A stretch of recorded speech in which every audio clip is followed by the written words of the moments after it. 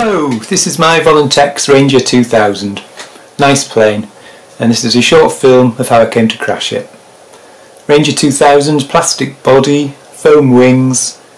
I've got it kitted out with some FPV gear.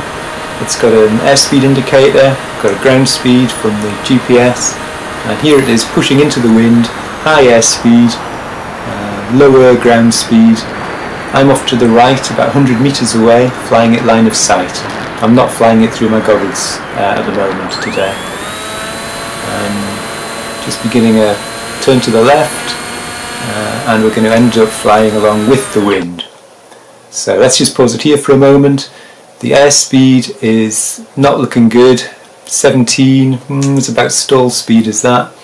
Ground speed looks good though, from myself looking at it from the ground. The plane is flying along quite nicely, flying fast enough, but the airspeed is not enough, and down it goes. I've actually throttled back too, which hadn't helped. Just recovers on the other side of some bushes. I can't now see it, I think it's crashed.